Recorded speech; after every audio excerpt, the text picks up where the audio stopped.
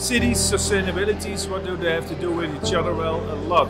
Climate change is happening, it's a fact, and we really need to rethink our cities, because about 70% of CO2 emission comes from cities. So we need to rethink the way we live, the way we work, the way we love each other. So it's very important to talk about it, but not only talk about it. I think only talking doesn't add up to something. We need to do stuff too, and that's great in a conference like this, and why we need them to mingle with each other, but also find ways to act upon the serious issue of sustainable building, sustainable urban cities, which will not only add up to the quality of life, but also add up to future generations. Because I want my next generation, or my future grandchildren, if I might get them, to be proud of me and not angry at me because of the stupid things we are doing. So we really need to change things.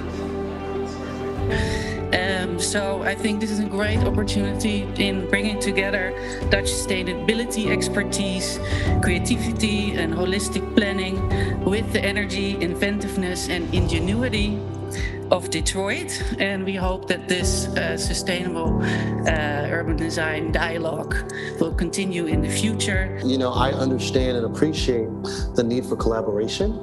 I think that, Olga, I would love to hear more about how you're seeing design collaborate with other disciplines to really make a change in sustainability and how we address resiliency, and, you know, just the overarching need for how design touches so many different parts of our lives here. I mean, I would have to say this is my first sustainability summit that I've ever been to, and being able to talk on the panel about my craft, why I love working with sustainable materials, was actually really thrilling, just to share my story and the reason why I choose to work with reclaimed materials.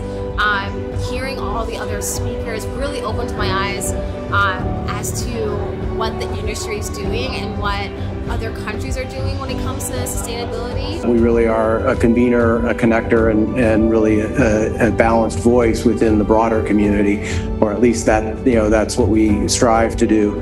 And so, you know, it's interesting, that question, because honestly, our job got easier during COVID, which is crazy to think about and crazy to say.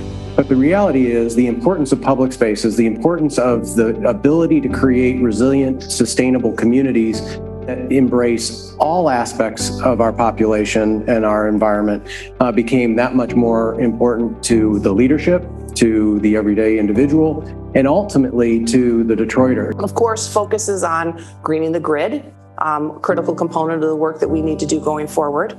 Weatherization and the built environment.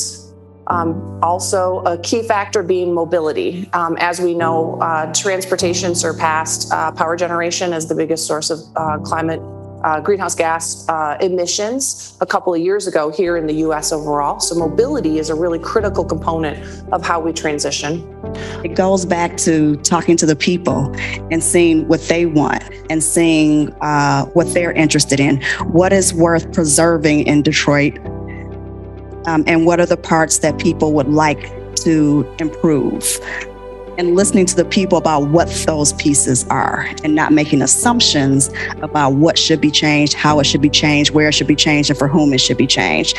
Some fantastic discussions going on. You know, these kind of conversations are very important as we move from, you know, business as usual and into a kind of adapting to the future. We gotta exercise our imaginations, and I think that the best solutions are going to be interdisciplinary. So I know that for me personally, I've been really bored with the community development conversation. So I've been hanging out with artists. There were no bounds to like the ideas that were generated, because, you know, artists respond to a muse, but like when you're working in community development, you're responding to a director, board, your funder. There's so confined. So I think that, like, start hanging out with artists, let your mind flow. But yeah, I feel like imagination is the most important thing in this moment. We're not gonna, like, revolutions start with ideas, and if we just focus on what institutions can do, they're not gonna give us anything new. We know the what. We know what are the goals. We know what are the designs we need to do. We know what are the technologies we need to tap on. But I think the how to get there is a really needs to be a really well orchestrated movement.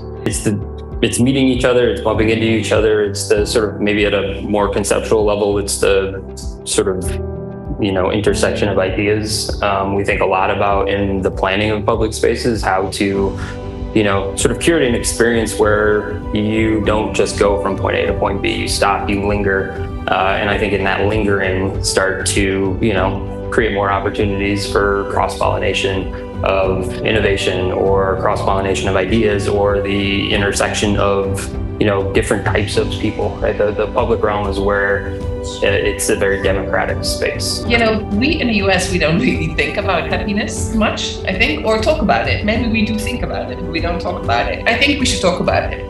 What makes people happy? Why would they move to downtown? We're really big believers in figuring out how can we take architecture and design to help all of us think through strategically better alternatives for a more exciting, more equitable, and more sustainable city for us to live in.